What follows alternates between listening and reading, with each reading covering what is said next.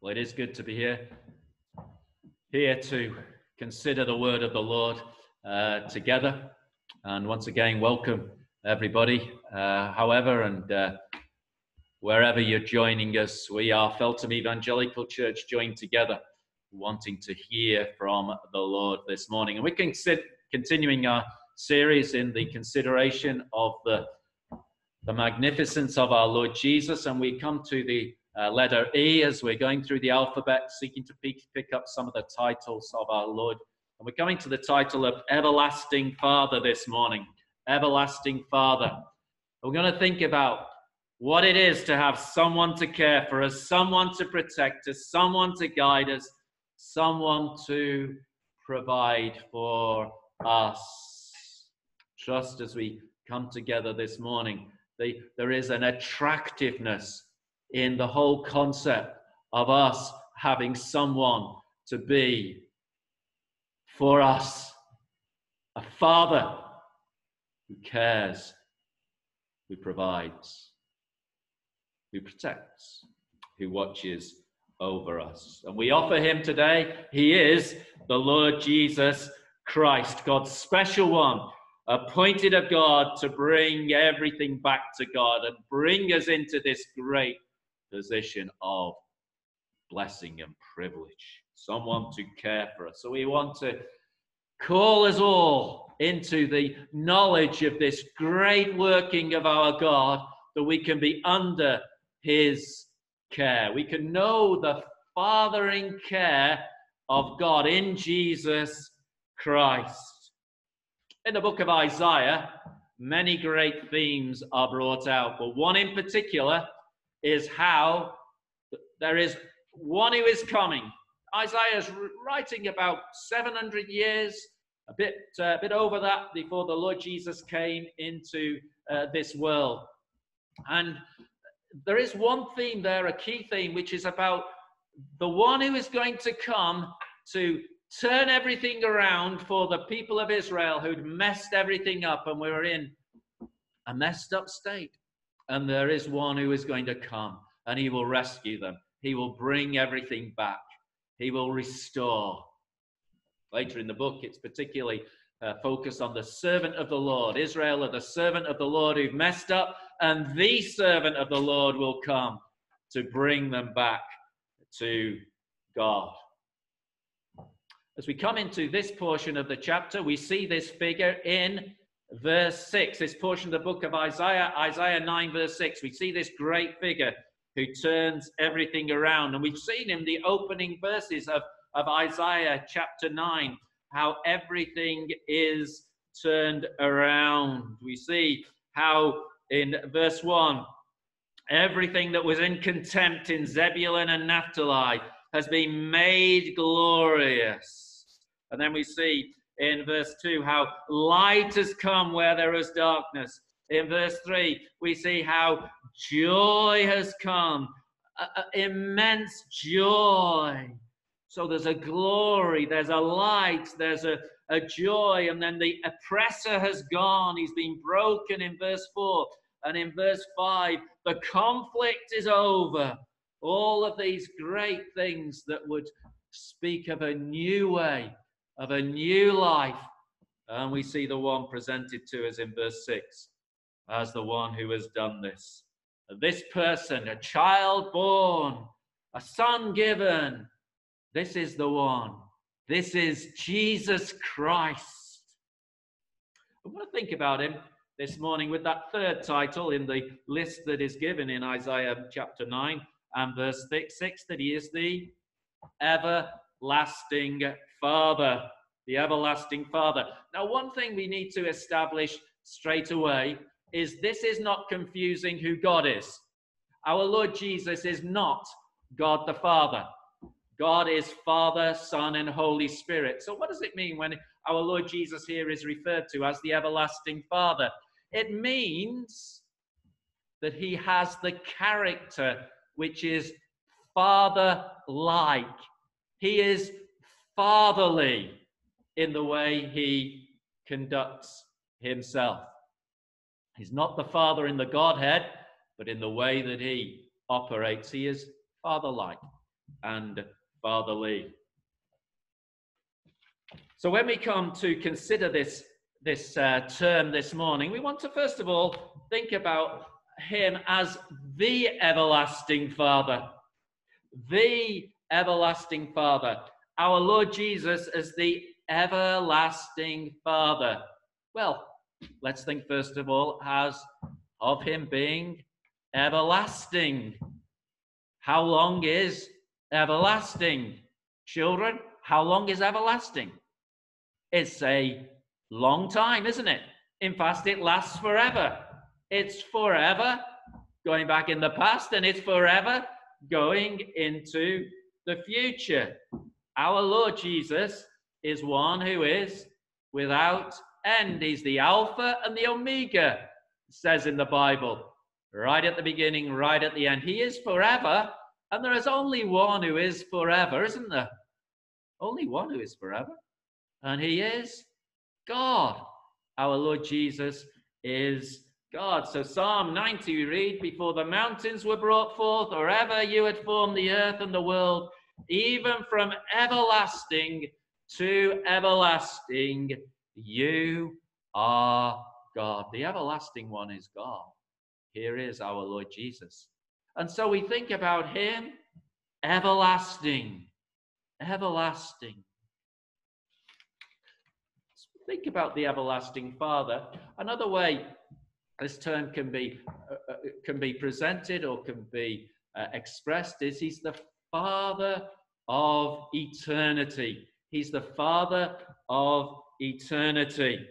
When we speak of somebody being the father of something, we think about him being the start of something. For those who might be interested in fashion, a man called Charles Worth, in the 1850s, he started a fashion called haute couture. Some of you may know of. And he is known as the father of haute couture. And in terms of the service of God, there is a man called William Carey who went out to India. He is known as the father of modern missions. They started with him, the modern missionary movement. And our Lord Jesus is the Father of eternity. Isn't that amazing? Eternity came out from him. The Bible says in Colossians 1, all things were made by him and for him. And we get something of the magnificence of the Lord Jesus. He's the originator of eternity. Can you understand that? But he owns eternity. He possesses eternity.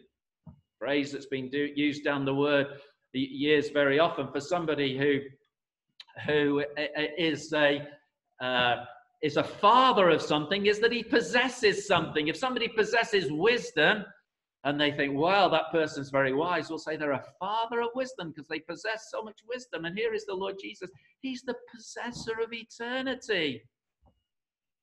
Fellow Christian, this morning, you know the one who made eternity. You know the one who possesses eternity as his own possession.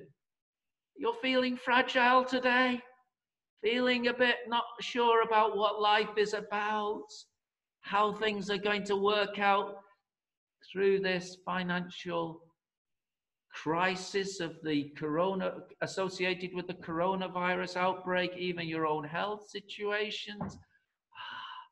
You know the one who has not just the whole world in his hands, but the whole universe and the whole of eternity in his hands. So that is the everlasting Father, the Father of eternity. And we should be led to worship him.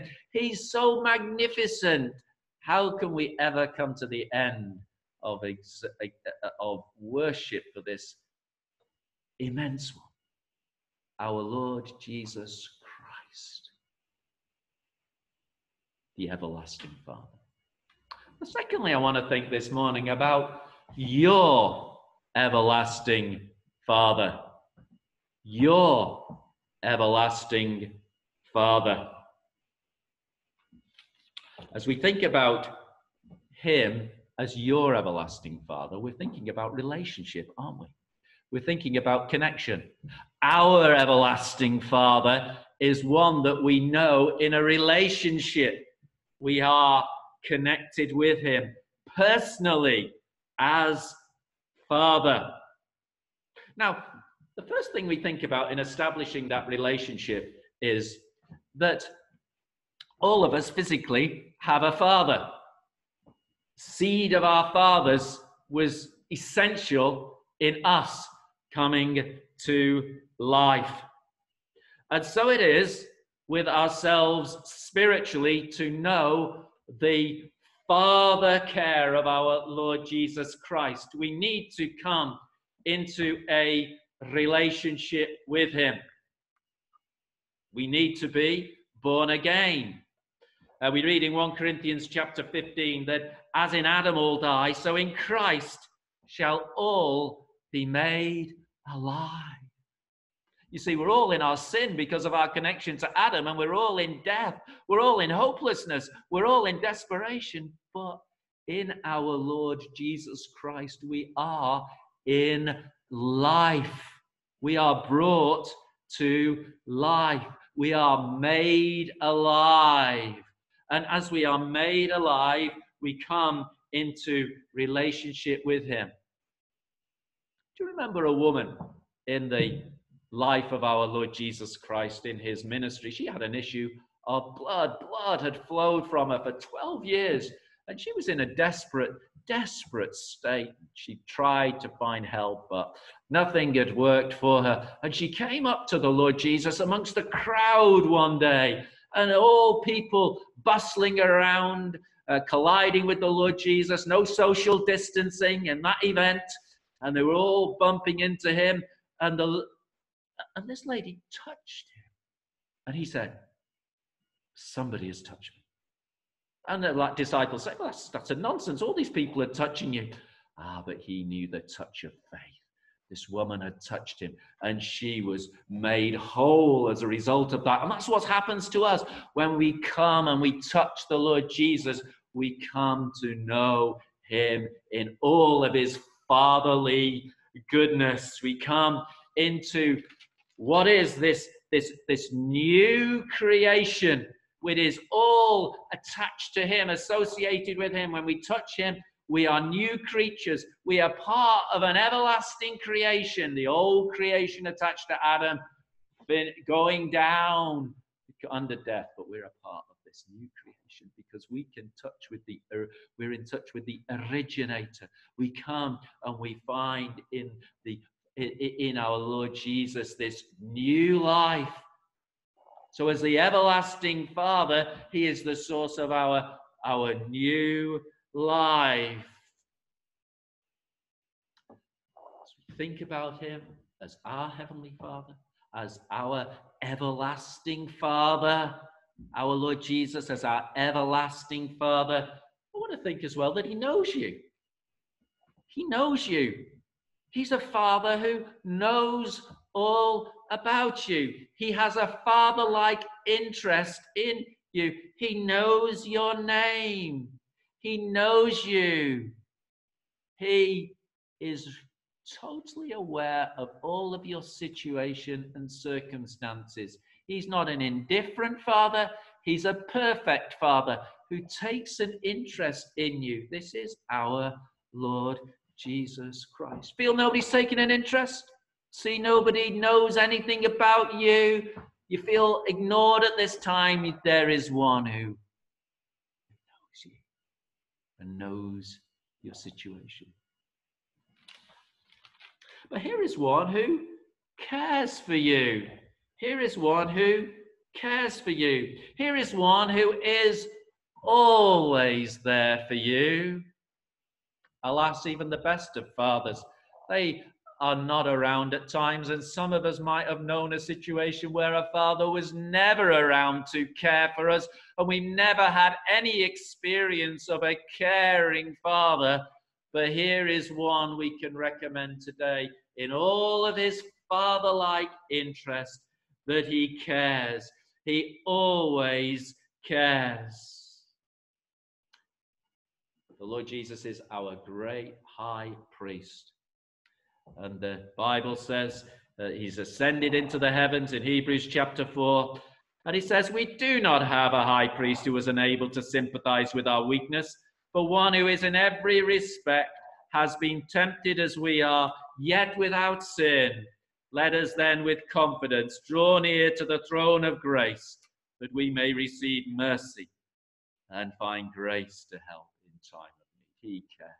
And we can come to him with our needs, and we can find help in our time of need.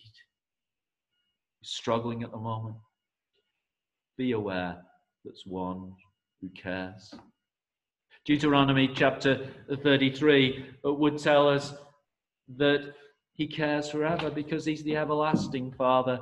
His care will never run out. He will never walk out on you. He will never die. He is the everlasting Father. Some of us have had fathers who are no longer around, but he's everlasting. Deuteronomy chapter 33, we see the eternal God is your dwelling place, and underneath are the everlasting arms, always strong enough, always there, caring for you. What's your situation right now? He's there to care. Go and place yourself in his arms. Children, you feeling things concerning you, go to this one who cares. All of us, whatever it is, financial situations, relationship situations, uncertainty about jobs and futures, cares. His arms are strong enough for all of our situations. When we think about the care of this fatherly Lord Jesus Christ, we're soon mixing in with the whole issues of him being a shepherd to care, because there are very similar things here. Father who cares. He has a shepherd-like role to care for us. Alas, in the Bible, we're told in Ezekiel chapter 34 of shepherds who didn't care. The weak you have not strengthened, the sick you have not healed, the injured you have not bound up, the strayed you have not brought back, the lost you have not sought, and with force and harshness you have ruled them. So sad that that's often true, isn't it? We expose ourselves to those who would have a responsibility over us, and they abuse us, and it's a terrible thing, but this one will never abuse us. He always cares for us. He is the good shepherd who does what? He lays down his life for the sheep. He cares so much that he gave up his own life that we would be blessed. I tell you, if you're not a Christian this morning, you need the care. Is there anybody else who can compare to this one for all of his beautiful care? So he cares. And as Psalm 23 says, the Lord is my shepherd, I shall not want. His care is enough. And so we can cast all our cares upon him because he cares for us. He pities us as well. He has a tenderness towards us. He's not an abrasive character. He's not a stern character who we feel indifferent and feel reluctant to approach. He is tender. So Psalm 103 we read, as a father pities his children, so the Lord pities those who fear him. Has compassion, shows pity, shows tenderness. Here is one, a blues reed he will not break, smoking flax ready to go out, he will not quench. He is the one who is tender. He is the one who provides. He provides for our needs. Psalm 23, again, we see that he is the one who makes us to lie down in green pastures, leads us beside the still waters, What he provides is always wholesome and good. If you're wondering this morning, shall I trust the Lord Jesus? Is it going to harm my life? A lot of people think that. They think it can go bad if they trust him. We say, no.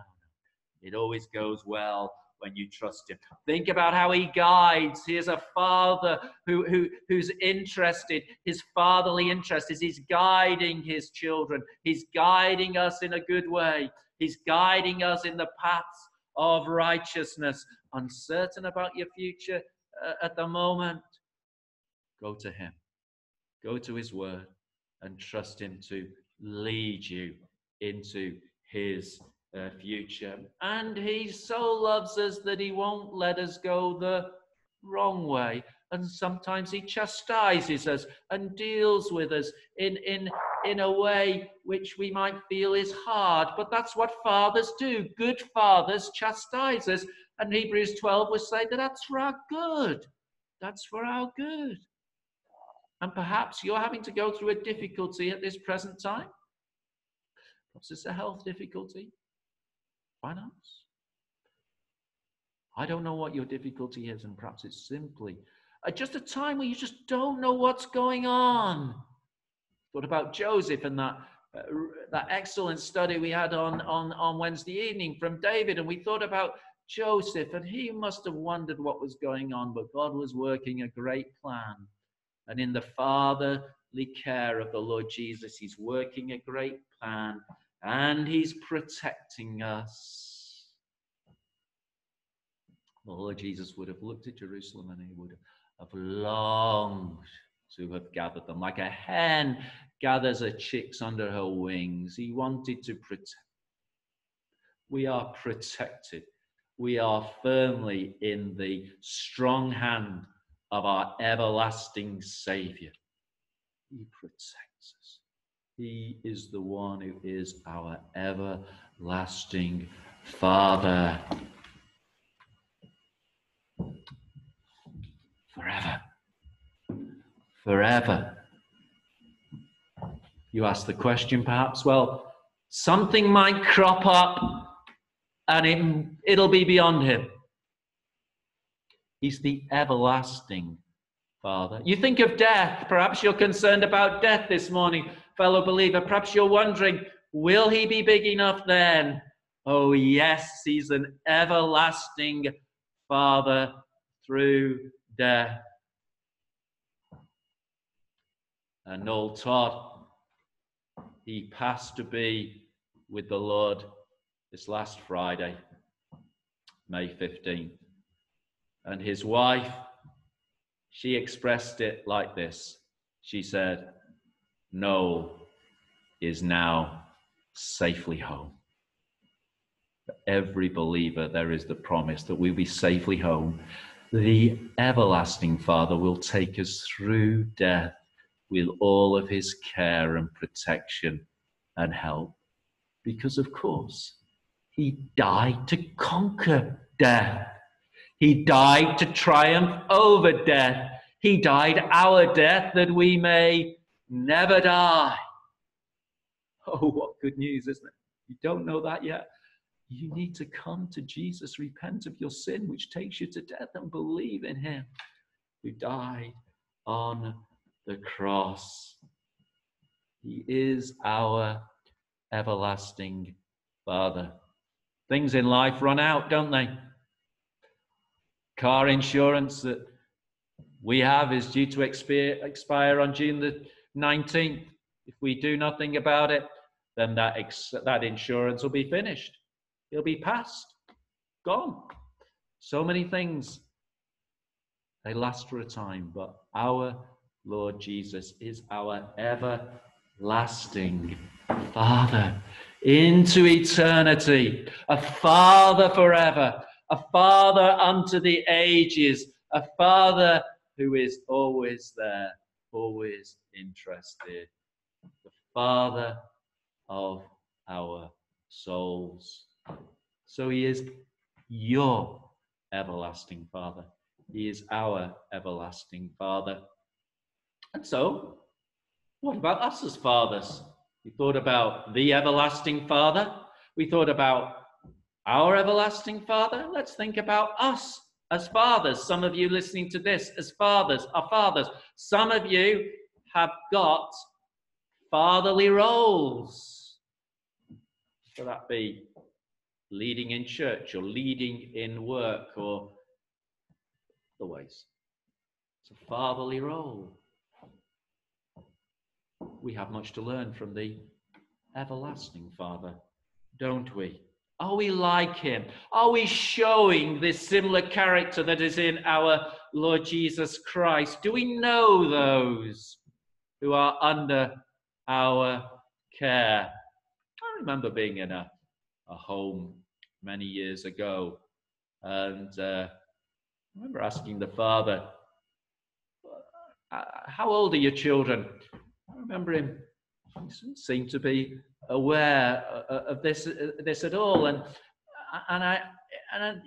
the household there, it just didn't seem to be operating right, and just left me wondering, did he really know his children? My father-in-law, soon after we got married, he said to me, I've studied my children. I've studied my children. If you're a father, study your children. If you've got a fatherly role, study those who are under you. Know them. Know what the good things, know the bad things, know the things that make them operate well, those things that are not good for them. Know your children. Care for them. Take an interest in them. When they come to you with their difficulties, with their problems, listen to them. Don't just dismiss them. Listen to them. Everybody, listening is such a great ministry that we all need to be involved in. Fathers, be listeners. Be providers. Yes, providing financially, but providing in every way for the wholesome development of our children, physically, emotionally, socially, spiritually, providing for them, guiding them into the true way. You know the Word of God. You must learn the Word of God. You pass it on to them so that they will go in the good way, rebuking them and chastising them. You are no good father if you refuse to discipline your children. That is what a good father does, and we protect them as appropriate according to what is necessary at the relevant ages. So we are those who are called to be fathers, and we're called to be fathers modeled after the one who is the ultimate father-like character, our Lord Jesus Christ. How our homes need good fathers. Everybody be praying for the fathers in Feltham Evangelical Church. Praying for those who are going to be fathers, that they would be good fathers. And you younger ones, be thinking, you younger men, be thinking about what it is to take on this role one day of being a father. It is an important task. So that is the everlasting Father, our Lord Jesus, the everlasting Father. If you think about the four titles here, the Wonderful Counselor, the Mighty God, Everlasting Father, Prince of Peace. As we think about the everlasting Father, we'll know that all of the counsel he gives is to bless those under his care. All of the strength that he has as the mighty God is directed to the welfare of those under his care. And all of the operations that he has as the everlasting Father are that peace would flow into the lives of those under his care. So, as we conclude this morning, here is the most magnificent fatherly figure. Is he not attractive to your souls today? If you're an unbeliever, come and experience this one whose love and care is so majestic. If you are a believer, come once again and know, whatever your situations, that he is one who cares. He is the best, best Father. So, everlasting Father, our Lord Jesus Christ is such a beautiful, father-like figure. Amazing, isn't it, that we can know him and have him watching over our lives. I'm going to come and sing our final hymn then this